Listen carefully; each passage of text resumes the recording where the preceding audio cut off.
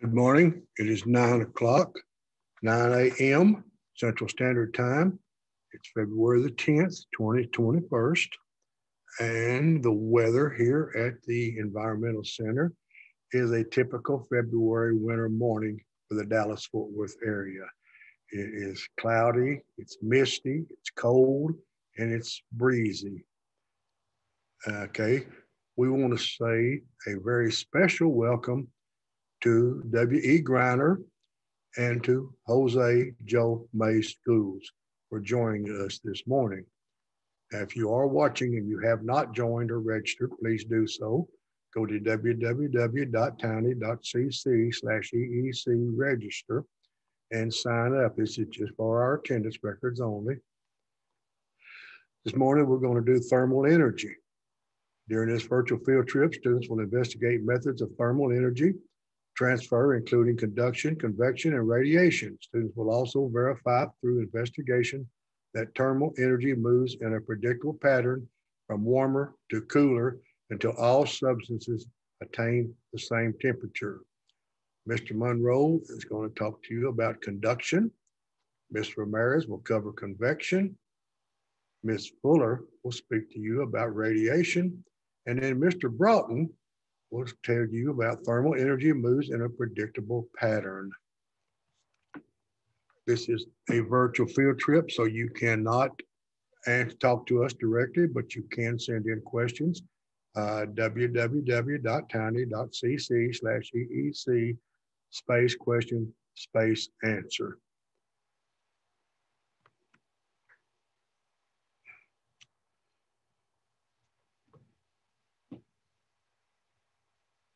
Now I'm going to stop sharing my screen.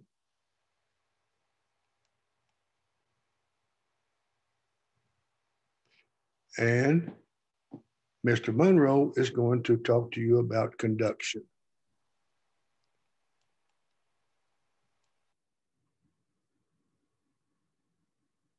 Good morning, students. My name is Mr. Monroe, and my part of your virtual field trip today is the heat transfer that we call conduction. I'm going to move my camera just a little bit, and I want to show you something that's going on this lab table. I have a hot plate here with a beaker on it, and it has about 200 milliliters of water in it. And of course, my hot plate is not really functioning right this morning. I was hoping by this time the water would be boiling, but I want you to be thinking about the heat transfer that's going on right now. And then what I'm going to do when I change the camera, I'm going to share my screen with you, and we're going to go through a short PowerPoint to hopefully give you a better understanding about certain heat transfers, especially the one that I'm focusing on called conduction. Bear with me just a minute while I share my screen with you.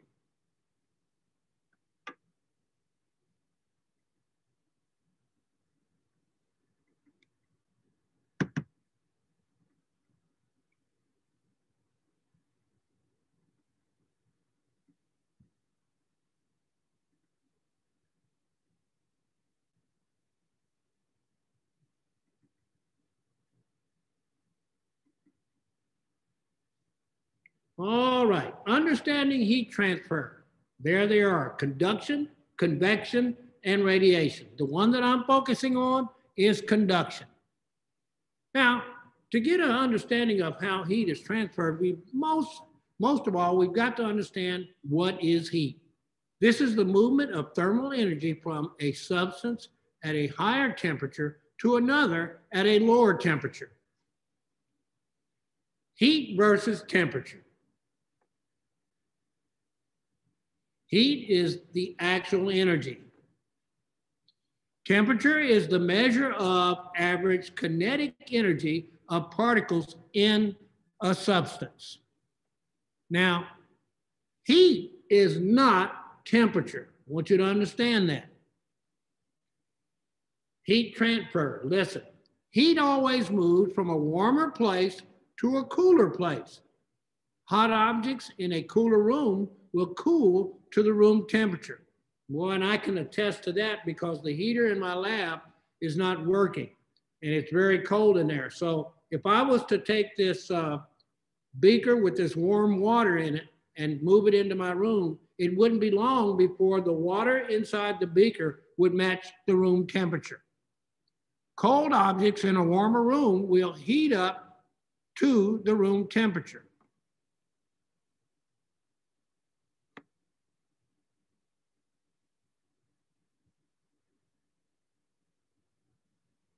Heat transfer methods. Heat transfers in three ways: conduction, convection, and radiation.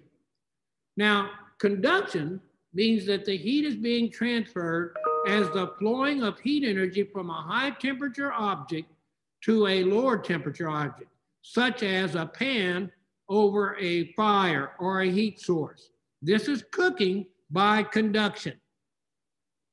When you heat a metal strip at one end, the heat travels to the other end. As you heat the metal, the particles vibrate that make up that piece of metal.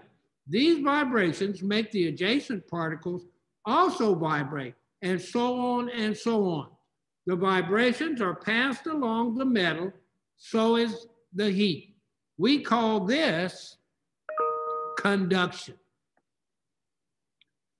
The outer electrons of metal atoms drift and are free to move. When the metal is heated, the sea of electrons gain kinetic energy and transfer it throughout the metal. Insulators such as wood and plastic do not have the sea of electrons, which is why they do not conduct heat as well as metals. There you go. Metal is a conductor. Wood is an insulator. Metal conducts the heat away from your hands. Wood does not conduct the heat away from your hands, as well as the metal. So the wood feels warmer than the metal. And I can attest to that. I like to cook out a lot of times. And all the utensils that I use on my smoker, even the handle on my smoker, guess what? It is made out of wood. Now, I'm gonna go back and I want you guys to think about that the beaker and the hot plate, and it still hasn't boiled the water yet. So basically what I'm gonna do is stop right here and I'm gonna turn it over to Dr. Gorman in case some of you have any questions about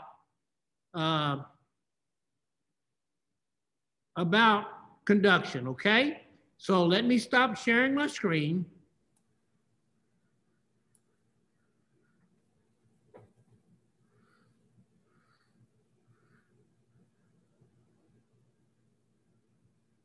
And I'll give it back to Dr. Gorman so that he can answer any questions that you guys might have. All right, Dr. Gorman. Thank you, Mr. Monroe.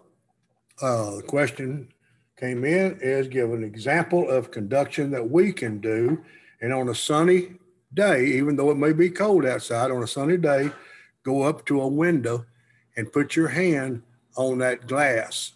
Make sure it's a single pane glass, not a double or triple pane glass like some of the homes have it now, because you probably wouldn't feel any difference, but you'll actually feel the warmth coming from the sun. Thank you, Mr. Monroe and students. And now we're going to let Ms. Ramirez tell us about convection. Hello, my name is Ms. Ramirez, and in this segment, we're going to be learning about convection, which is just another method of heat transfer. So as I'm going through the presentation today, I have a couple of essential questions that I want y'all to be able to answer by the end of the presentation. So the first one is, what is convection? And the second one is give one example from my presentation and explain how it relates to convection. So take a moment, if you need to write down this really quick, or take a picture with your phone so that you can be able to answer these by the end of the presentation. So just two very simple questions I want y'all to keep in mind. So let's start off with what is convection. So convection is just a method of heat transfer, and it's transfer of heat as heat is moving through a liquid or a gas. So let's take a look at some examples of convection. Now, one of the most common ones that you guys are probably familiar with is a very common lamp or toy, and it's a lava lamp. Now, the way convection works in a lava lamp, this is plugged into an outlet. There's a light bulb inside. That light bulb is generating heat, and that heat is actually warming up the liquid inside the lava lamp. As that liquid is getting heated up, it's becoming less dense because it's becoming less dense, it starts to rise to the top. And as it's rising to the top, it's also, in this case, bringing some of the glitter with it.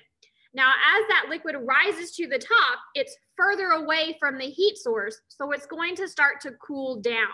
And as it starts to cool down, that liquid's going to become more dense. And we know that things that are more dense are heavier, so they're going to start to sink back down. Well, it sinks back down, it's going to warm up again because it's next to the heat source, and the whole cycle is going to start all over again. So that's how convection is evident in a lava lamp. Like Mr. Monroe, I didn't realize how long it was going to take for my other lava lamp to get going. But here's another example of a lava lamp. It's been plugged in for over an hour now, and it's still not quite heated up yet. But eventually, what do you think is going to happen to this yellow blob of wax on the bottom? So eventually, we're going on over an hour and 15 minutes now. Eventually, that yellow blob will become heated. And because again, there's another heat source in here. There's a light bulb in here. That light bulb will heat up that yellow wax blob, and it will become less dense. It's going to rise to the top because it's lighter. Once it gets to the top, same thing's going to happen. It's away from the heat source, so that wax is going to start to cool down. It's going to become more dense and heavier, and then it's going to start to sink, and the whole cycle will happen all over again. Now, there's another example of convection, and I have it right here. This is a cool little spinning candle. So one of my coworkers yesterday saw it, and she said it reminded her of when she was a child, and I guess during Christmas they would always put decorations like this out. So here we have a candle, and then we have a spinning tin top. So why do you think the candle top is spinning? What is causing that phenomenon? So here we have our candle. It's providing heat, and that candle is actually heating up the air on top of it. And we know that things that are hot, they will rise to the top, as we saw with our lava lamp. So that hot air is rising, and it's pushing against these blades, causing the blades to spin. So now we have that beautiful spinning candle effect, all because of convection. So our next thing that we're going to look at, I have a quick PowerPoint presentation so that we can examine some other experiments with convection. So let me share my desktop screen with you guys, and it might take just a second to get that going. So I did some other experiments that I had to do ahead of time for safety reasons. If you do replicate these experiments, please have adult supervision because we are using fire and flames, and then practice lab and fire safety if you do choose to replicate these with an adult's help. So let me put this in full screen so that you guys can see it.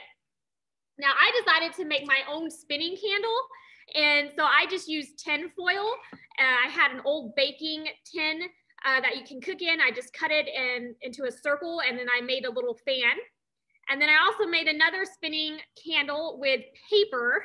I will say if you do that one with an adult's help, just make sure you have practice fire safety in case that paper falls into your candle.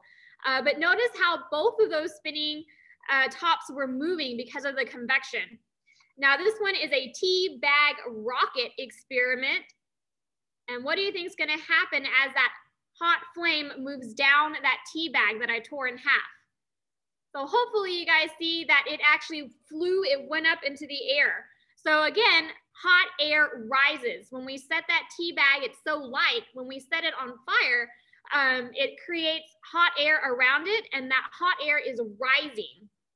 And then we see as it rises to the top, the flame is pretty much extinguished. It starts to become more dense, and it starts to sink down to the bottom. So the main concept behind convection is hot things will rise, cooler things will sink. And where do you think this would also apply? If you've looked up into the sky, you might have seen some of these flying around. Think of hot air balloons. Here's another example. Now this example of water in a pan that's boiling not only represents convection, but also represents other forms of heat transfer. So think about what other forms of heat transfer are evident in that video there. Now, what I did is I heated up water and I put a balloon on top of an empty bottle of water. There's obviously air inside that bottle. And when I put that bottle inside the hot water, notice the balloon inflated. So the air inside the water bottle got heated and it rose to the top, inflating the balloon. So those are just a couple of experiments. If you would like to do those experiments with the help of an adult, so adult supervision, these are some resources you can go to make your own spinning candles, or the flying tea bag experiment, and even some fun things like solar bags. So they're using the heat's energy to fly and rise up to the top. So the next thing I have for you guys is more how does convection relate to me? So something I did is on Monday, I took the temperature. So I have a 2-story house and my upstairs is usually warmer than my downstairs. And that makes sense because we know that hot air rises. So here's my thermostat upstairs. It says it was 66 degrees on Monday. However, downstairs, it barely made it to 60. It was about 58. So it's almost a 10-degree difference between my upstairs and my downstairs. So again, we know that hot air rises and cooler air sinks. And I remember when I was a kid, my dad would always have to go up into the attic. Sometimes we'd find raccoons and other animals living in the attic, and he always hated going up there. And every time he came down from the attic, he would always be sweating. So it is so much hotter the further up you go in your house. So we know, again, warm air rises because it is less dense, and cold air sinks because it is more dense. And when I mean dense, look at this diagram over here. So see the cold air, how closely packed those air molecules are compared to the hot air. They have more energy, more kinetic energy. They're more spread apart. And that's what makes that hot air less dense, causing it to rise. Now, my last thing is a quick challenge question for you guys. Give 2 examples of convective heat transfer, and then explain how that convective heat transfer is used in your examples. So think of your everyday life, or think of things that you see outside or on TV, and how can convection be related to some of those things. And here's just a cool little video that I found. This is actually a lantern festival in Thailand, and it's a Buddhist festival. So think about how convection currents are allowing these lanterns to be raised up into the sky. So it's very similar to that tea bag experiment. So in Thailand, the act of releasing these lanterns symbolizes kind of like letting go of all your problems. And it's a kind of a cool little way. They say that if you make a wish when you release your lantern, that it will come true. So the candle warms the air inside the lantern, causing it to float up and stay airborne until that candle is extinguished. So again, going back to hot things tend to rise and cool air or liquids will tend to sink. So I thought that was a pretty cool festival. Something worthwhile to see, all those lanterns flying in the sky. So I'm gonna go ahead and stop that video there. And I'm going to stop sharing my screen. And that's all I have for you guys today on convection. And we're gonna go ahead and pass it back to Dr. Gorman, and he's gonna answer any questions. Thank you, Ms. Ramirez. And a question that came in was another example of convection. And the one that listed was heating up a pan of water, or a stove heating up a pan of water on the stove. Ms. Ramirez did a good example of that by using the flask with the balloon on top, and you see when the water heats up that the balloon will expand because the warm air rises. Thank you again. And now we're going to let Ms. Fuller tell us about radiation. Good morning, boys and girls. I'm going to talk to you about the heat transfer in radiation. So let me share my screen with you.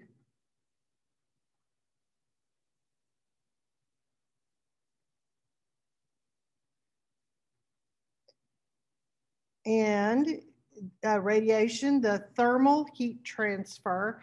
Now we've got all three of the different kinds of thermal heat transfer in this illustration.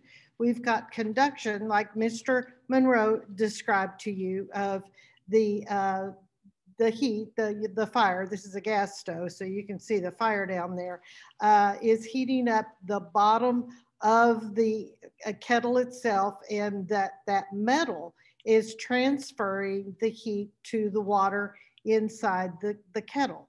Now, inside the kettle, there are convection currents being created that Ms. Ramirez demonstrated to you. They are circular motions. We see convection in a lot of different places in our lives, and the tea kettle is a perfect example of this, of it roiling and going around. And then finally, the type of thermal heat transfer I'm going to talk about is radiation. And in this case, the heat is radiated out into the air of the kitchen from the hot kettle. So let's see what radiation is. It's the emission or transmission of energy in the form of waves or particles through space or through a material medium. So radiation can go through space. It doesn't have to have metal or air or water. It can go through space. Now, when we talk about radiation, we're essentially talking about the electromagnetic spectrum. And these are waves. The one you're probably most familiar with are radio waves and microwaves, but we've got a lot of others. Radio waves are very, very big. They're taller than buildings. And as the waves move from one end of the spectrum to the other, they get smaller and smaller and vibrate faster and faster. So even though radio waves are not going to cook your food, microwaves will, and you can see infrared lamps when you go to the ball game and they've got that red lamp hanging over the peanuts and hot dogs that they've cooked about 2 hours before. Also we've got something called ultraviolet waves, and those can give you a sunburn. So let's go to the next thing. Let's talk about the greenhouse effect. So let me move this over here. And solar radiation, in other words, this is heat that we get from the sun. It's reflected by the earth in the atmosphere, but some of it passes through the atmosphere, is absorbed and readmitted in all directions by greenhouse gas molecules. Now, this is the thing that they talk about all the time on the news about the greenhouse effect. And the greenhouse effect is warming our planet because this heat radiation gets trapped by these greenhouse gas molecules, things like methane, water vapor, carbon dioxide, things like that. And the effect of this, it warms the atmosphere and also the Earth's surface. And infrared radiation is emitted by the Earth's surface after it's been heated. And most radiation is absorbed by the Earth's surface and then it warms it. So let's come down here, or not. Okay, now this is one that, these are two types of heat transfer that you're familiar with. The picture on the left is a heat lamp. You see this, sometimes people use this for a heat treatment if they've got bronchitis. And sometimes they use it, like I said, to heat food that's already been cooked so it doesn't cool off. On the right, you see charcoal briquettes. Now, after the fire dies down, those charcoal briquettes emit a lot of heat. It's infrared heat. They're not going to be emitting any light, just heat energy. Now, snakes can see infrared. So if you're standing in the forest at night wearing a jacket and you're thinking, well, no snake will bother me. Well, snake doesn't have any problem seeing you whatsoever, because especially the pit vipers, they've got a sense organ on their face that help them to sense the infrared. Any warm-blooded animal will give off this infrared. So my rabbit or my chicken or myself, we're all emitting infrared heat. It's radiating out from our bodies, and animals that can see it know exactly where we are. Now, if you look at the guy over there on the left, you'll see that he's got something shrouding his left arm. That's a plastic bag. It's black. We would not be able to see through it, but an animal that sees infrared can see his arm just fine. Thank you very much. Okay, now bullfrogs and mosquitoes can see infrared. And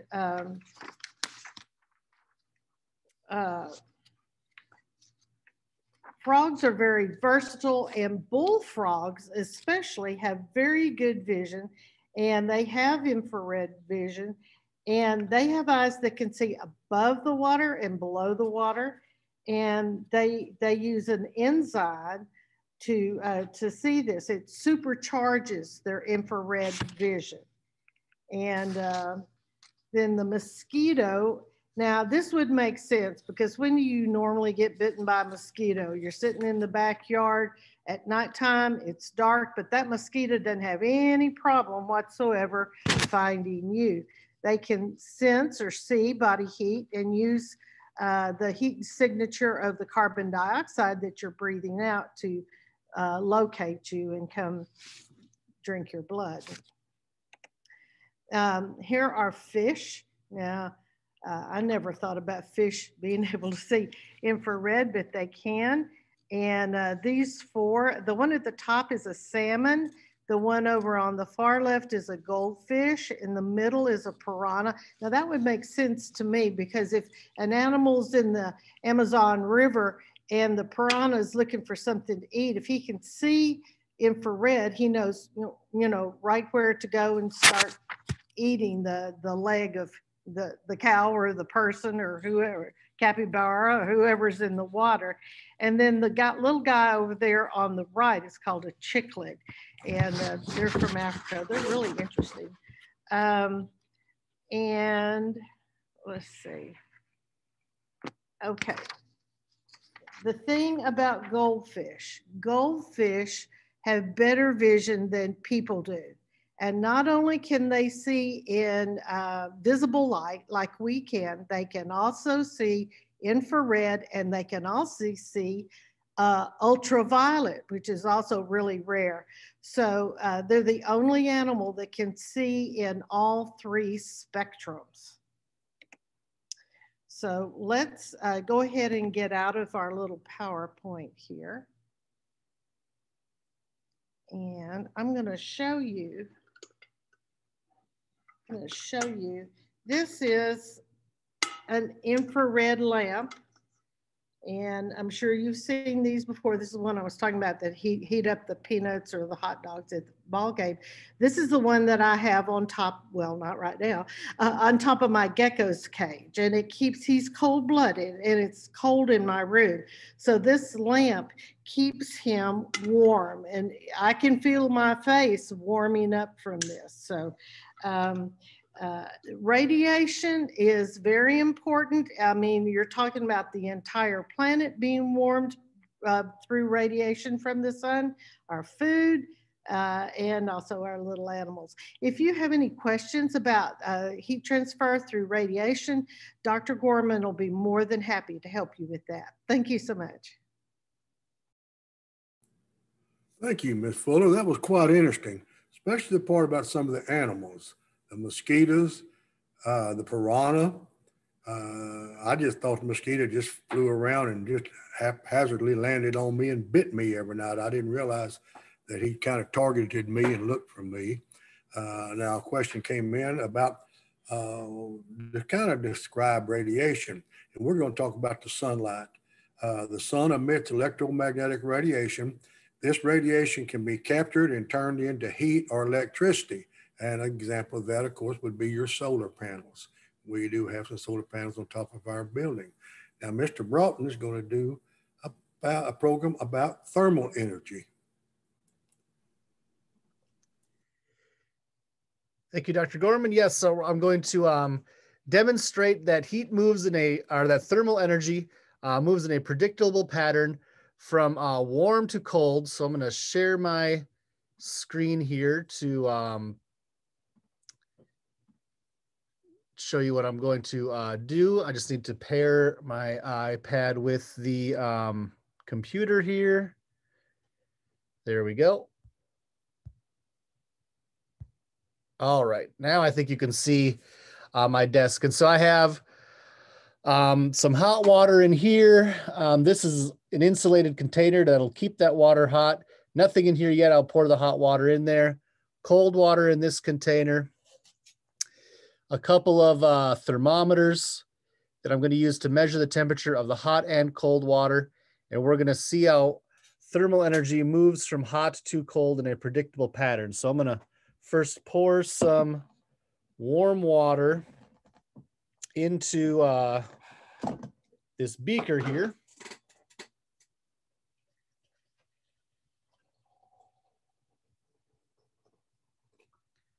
I think that's going to be enough, about right around 300 or so milliliters. It doesn't matter exactly how much I have. And then I'm going to measure the temperature of that water, and you might be able to see the alcohol in this thermometer rising pretty quickly. So let's just see what it goes up to. Looks like it hit 60. Let me take a better look at it here. Looks like it hit about 64 degrees Celsius. And my cold water, which all I did to get as cold was leave it in the fridge overnight, is, well, that's a pretty good refrigerator, because it went down all the way to about, I would say, 3 degrees Celsius. So I'm going to record those temperatures in my notebook here. And I forgot to put a time for 0 seconds. So I'm going to just write that at the top, 3 and 64. So at least it's recorded. And now I'm going to place this container inside this container so that we can see how temperature changes with both of these, and start my timer here too.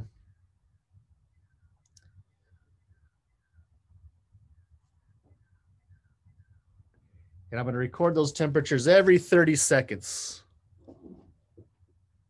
Oh, and now what happened with my iPad? There we go. So you can see I've got my hot water thermometer on the outside here, my cold water thermometer in this thing, and in about 10 more seconds, I'm going to record the temperatures of both. So for hot, it's already dropped down to about 50, it looks like, degrees, and cold, it's still maybe 4 degrees. Oop.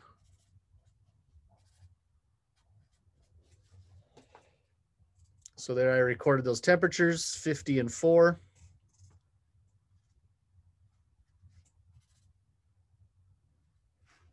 And we're almost coming up on 1 minute now, so I've got to take another look again. And the hot water is now, looks like it's about 48 or so, and cold water is up to about 10. So that's after 1 minute. And we're almost to 1.5 minutes. So I'll take a look at that hot again, and it is, I would say, at about 44. And this one is about up to Oh, almost 15, we'll say.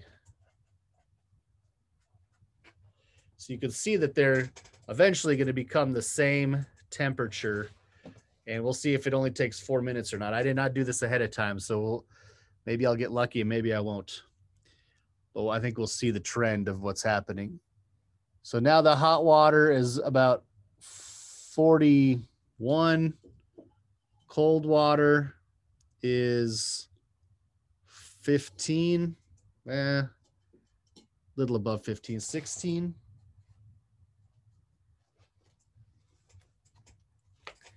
And we're already coming up on 2.5 minutes.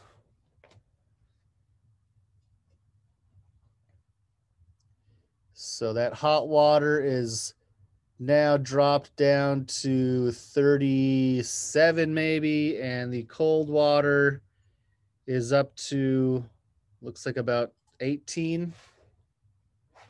What did I say the hot water was? 37. So getting closer. Now we're almost to 3 minutes. So that hot water is, I would say, actually still at probably 37. And the cold water has gone up to, looks like 20. So 1 more minute and we'll see what happens. That hot water is now it's not so hot. I would say it's at about 35. And there's 3.5 minutes. So I'm going to record, 35 for that degrees Celsius.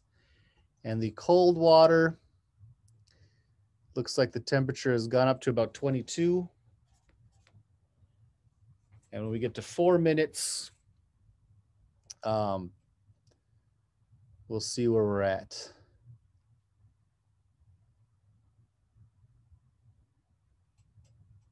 Looks like we're about down to maybe 33 with the hot and 24 with the cold, and that's been 4 minutes. So I'm going to go ahead and stop my time here and just move this back, get that guy out of the way. So there's my completed table. This column was hot water. The water started off at 64 degrees and kind of steadily decreased in temperature. The cold water started off at 3 degrees and gradually increased in temperature because the heat, the thermal energy was moving from hot to cold. And you've seen this if you ever get a drink at McDonald's or any restaurant, they'll bring you a drink with ice in it. And if you don't drink it fast enough, that ice is going to melt because heat in the room is moving from the room into your drink and cooling it down. But what else we can do to record some data here is graph this. So I've created a little graph here, and then my time is at the bottom from 30 seconds to 4 minutes. My temperature is going to be on the y-axis, and I did not label the temperature, put the numbers for the temperature ahead of time because, like I said, I didn't do this before. But since my highest temperature was 64, maybe if I do 10, 20, 30, 40, 50, 60, I could almost get the 4 on there. I'm going to go ahead and just do that.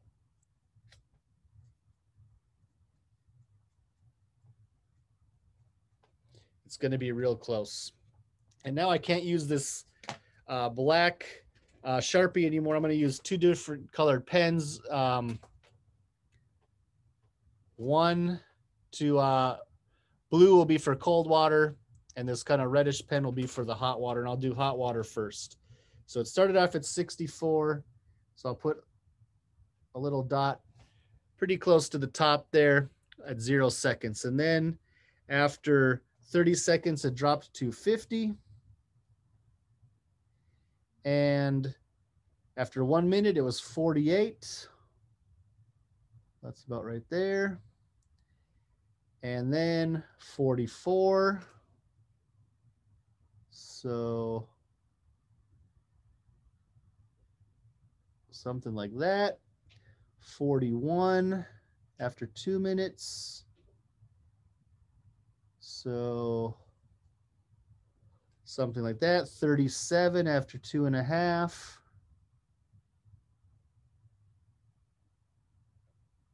Right about there. It was 37 again, which is not what I had expected to see, but that's what the thermometer said. So that's what I'm gonna record. Then 35. And then finally 33, which should be right about there. And if I connect those lines, or these dots, I mean, with a line, you can see the temperature decreased kind of rapidly at first, but then it kind of leveled off. And now if I do my cold water, it was 3 degrees at 0 seconds. And then it was 4 degrees after 30 seconds. And then 10 degrees after 1 minute. And then 15. And then 16. Let me move my hand here so you can see how the dots are coming out. And I think, yeah, that froze up again. There we go. 16 after 2 minutes.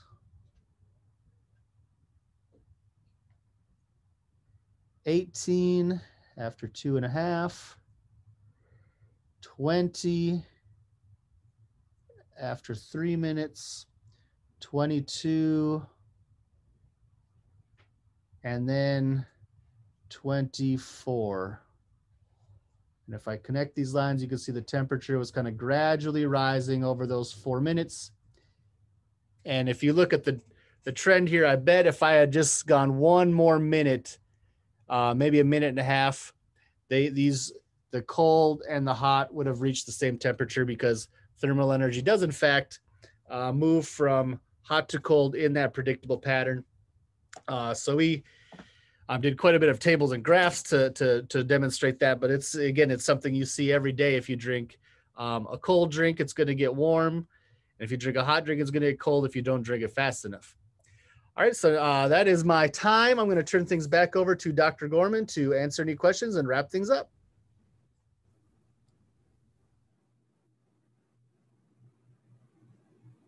Thank you, Mr. Broughton, for a very interesting experiment, but most importantly, it was really important that he kept his data, he collected his data, he put it on a graph in case he ever needs to look at this again, or if he needs to prove what he said. A good example there of keeping your data, recording your data. Now my question came in was, what is thermal energy? Thermal energy, also called heat energy, is produced when the rise in temperature causes atoms and molecules to move faster, colliding with each other. The energy that comes from the temperature of the heating substance is called thermal energy. Now I am going to share my screen.